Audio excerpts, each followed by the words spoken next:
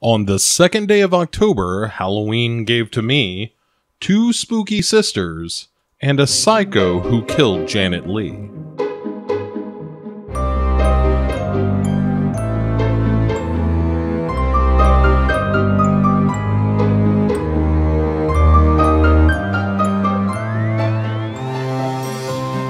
Hey everybody, welcome back to the second day of October, and thus the second day of 31 days of October here at Legion Podcasts. I am your host for this special event, Legion Podcast. No. My name is actually Bo Ransdell. For those of you just joining in, this is the second year that we have done this, the second annual, I guess that would make it, 31 Days of Halloween, in which myself goes through 31 movies, a different movie every day, and a different movie every year. There is never going to be a repeat so long as I am doing this. So that leads us to our second film, and thus begins a mini, I would argue, a mini run of movies, a small collection of themed films. There are a couple like this throughout this season. But for the next few days, we're going to be talking about werewolf movies, and we're starting with a movie entitled Ginger Snaps. Ginger Snaps is a relatively new werewolf movie, and by relatively new, I mean that it came out in the past 50 years, as opposed to, say, your Wolfmans and your Howlings. Well, let's be honest. This came out in the year 2000. And thus is about 21 years old, which I think is kind of fitting, because this is a movie that's sort of about adulthood, you know? It is a movie about adolescence, about aging, about siblings, and it's also a werewolf movie. It is as Canadian as you would want it to be. It's set in Ontario somewhere. You will also be tipped off by the location by the fact that the word program is spelled with a double M-E at the end, which blows my mind. It was written by a woman named Karen Walton, who has been working for a while. She wrote, of course, Ginger Snaps. She wrote the sequel, Ginger Snaps 2. She also wrote a fair amount or a few episodes of Orphan Black, and has served as a producer and a writer on a number of projects. So, an accomplished filmmaker in her own right.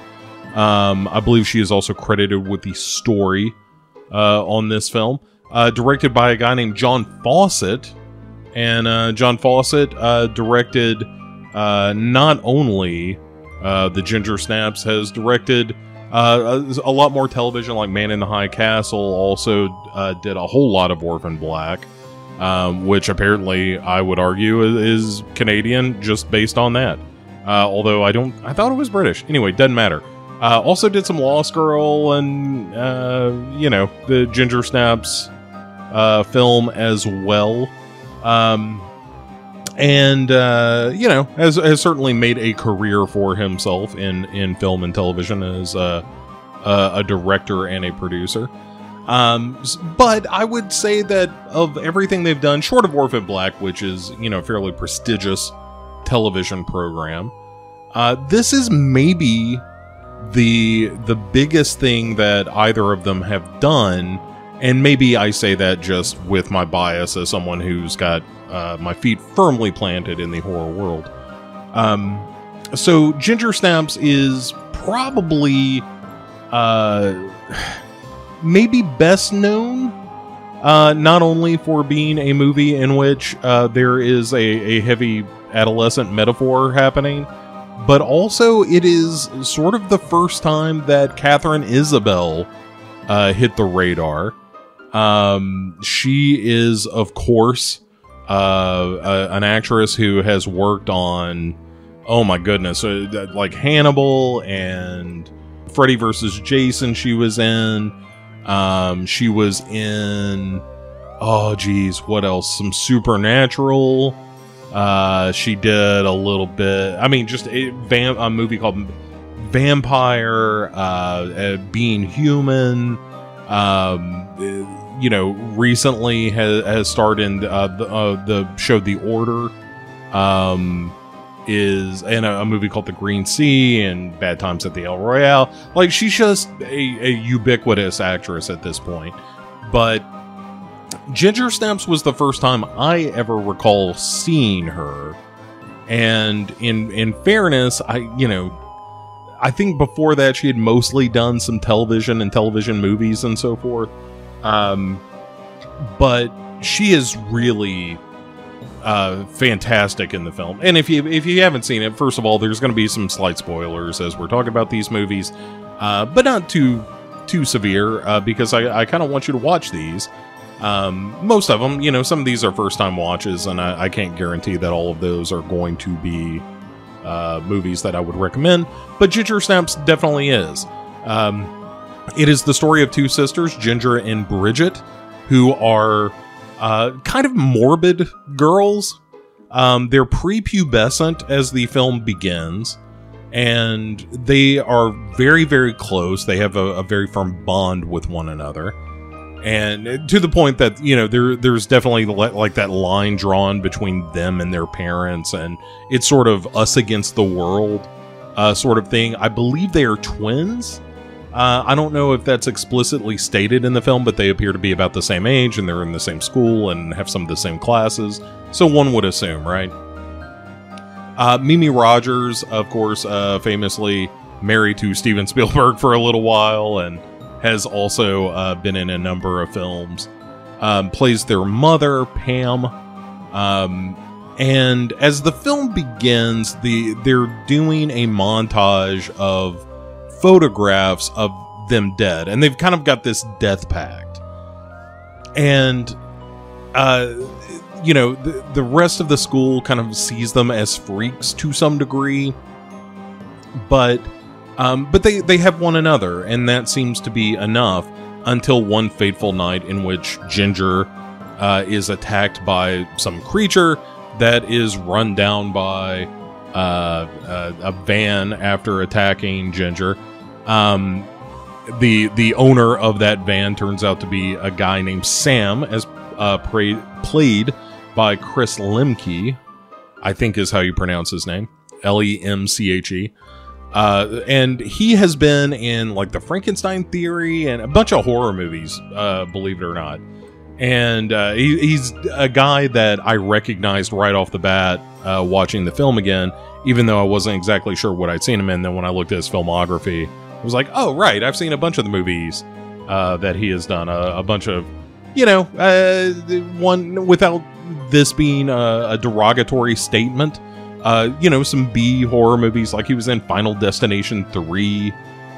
He was in Agents of S.H.I.E.L.D. and stuff like that. But anyway, this character of Sam is kind of the local drug peddler, slings a little weed and that kind of thing, and so is very popular around the high school. But anyway, he runs over this animal, starts to believe that what he ran over might not have just been some dog, and after the attack, Ginger, her wounds start to heal miraculously, but in the days that follow, Ginger starts to exhibit some strange behavior. It seems like this is happening naturally, but she gets some streaks in her hair. Also, the night she's attacked, here's where the whole metaphor comes in. She starts her period, and so becomes a woman.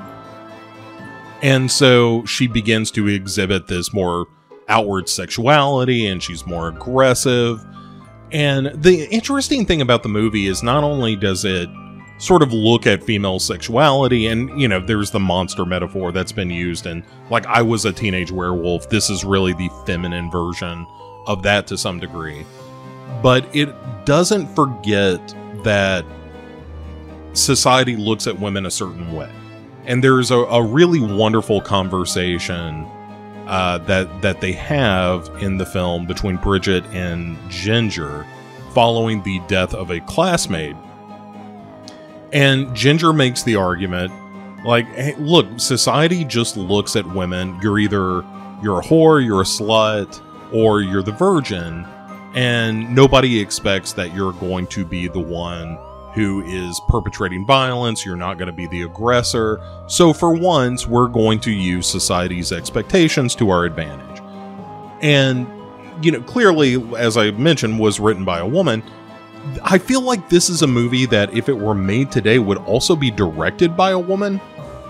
You know, and there are plenty of fantastic female horror directors out there. Karen Kasma, Caroline Axel, just a number of great women directors out there.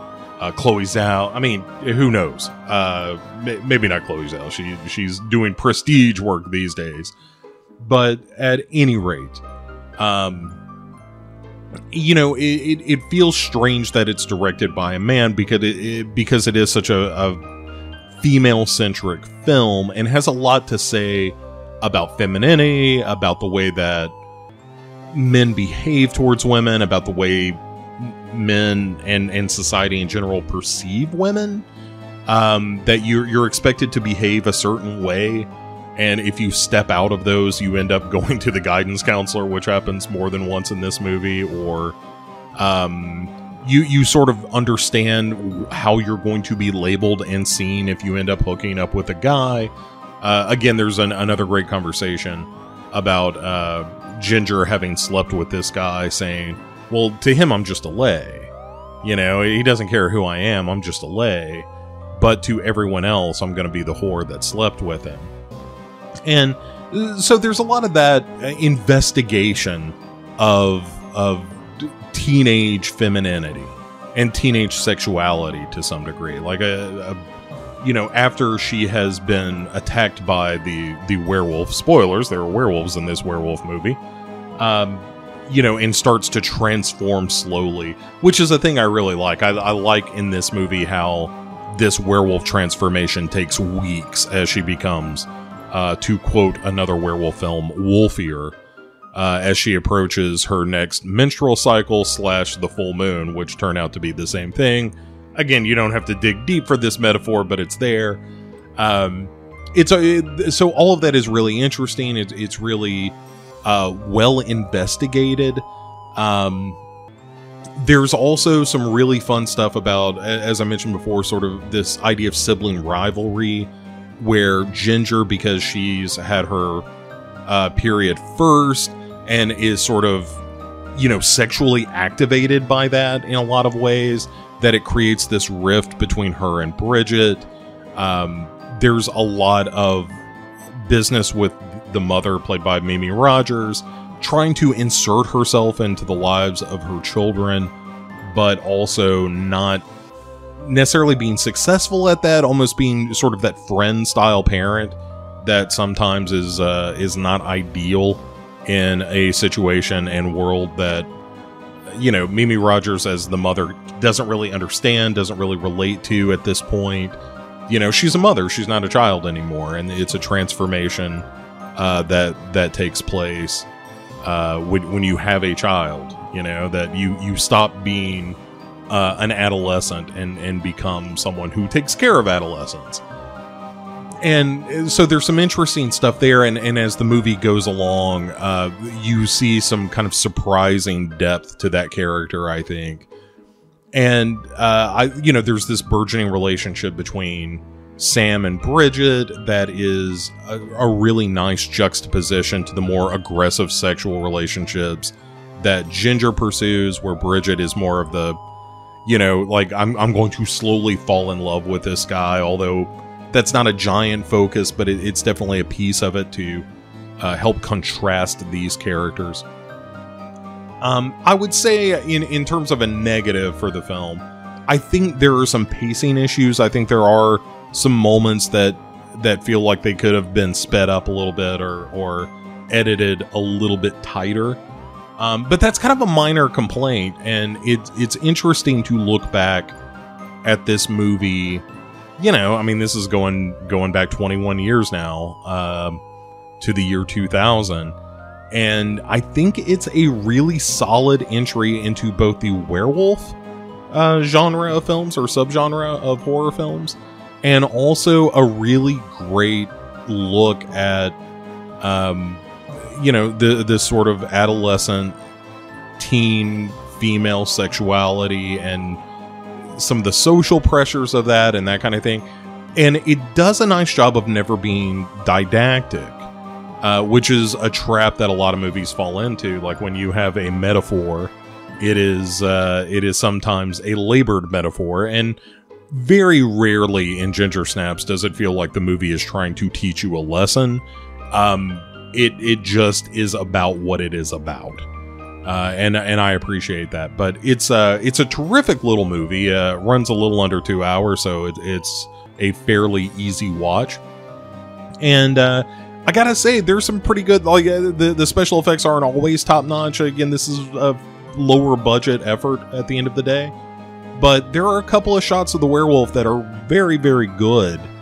And very like surprisingly well executed. Not that I have any doubts that the effects team didn't try or anything like that, but just for a movie of this type, using almost entirely practical effects based on everything I could tell, was able to pull off some interesting gags. In particular, there's one where a fully transformed werewolf kind of leaps onto this table, and I was like, wow, that's really good. I'm sure this was all done by puppet work, or they've got a guy in a suit or something like that, but looks real good. And the werewolf is an unusual looking werewolf. There's a fantastic scene where Bridget discovers that Ginger is growing a tail. That's really, kind of darkly funny, but it is really interesting in terms of just werewolf movies in general, that you don't often see this sort of gradual transformation like you do in this film. And I really, really like it. I like all that stuff quite a bit. So, there you have it. That is day 2 of our 31 days of Halloween. It is great to be doing this. I'm always excited to talk with all of yous about these horror movies this time of year. I'm very excited. I've been doing nothing but Halloween decorations and horror movie watching, and I'm just so excited. I can't stand it. So if you would like to contribute a movie, I can't guarantee, like, the list is mostly made at this point, but if you have a suggestion, I am certainly open to the idea of swapping a movie or two out. If there is something that you would like to suggest my way, you can do that by hitting me up on social media. That's at Legion Podcasts on Instagram and Facebook and Twitter. Also, you can drop me a line via email at bo, that is B-O, at legionpodcasts.com. If you would like to suggest something, or if you just have a comment about any of the movies that we're talking about, and we'll circle back and address any questions or comments you have at a later date. So, by all means, if you are listening to this, you are already a subscriber of Legion Podcasts, and I would encourage you to tell your friends, family, and loved ones, maybe even a couple of enemies, to check us out as well, especially this time of year. I don't know that there is a group of podcasters as excited about Halloween as the folks at Legion Podcast this year. So be sure you are taking care of yourselves, take care of those around you.